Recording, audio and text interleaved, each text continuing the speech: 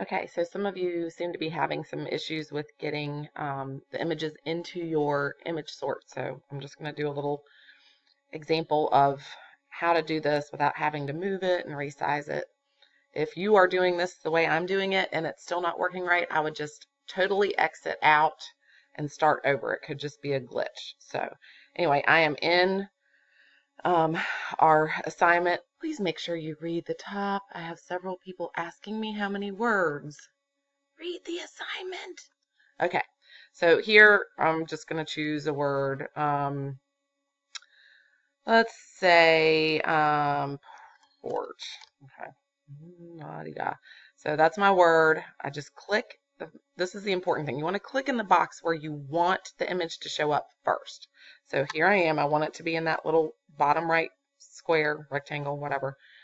I'm going to click there first, then click Insert, go to Image, search the web, porch, enter.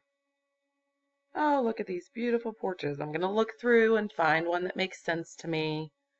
I think every porch should have rocking chairs, so I'm going to include that one. I click on it.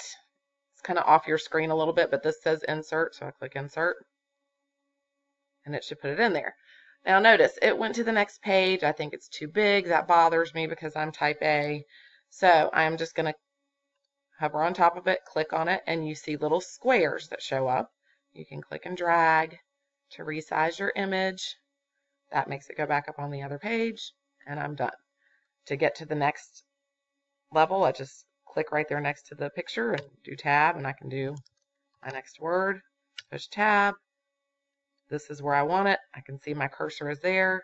Insert, image, search, and just repeat the process. Hope this helps. All right.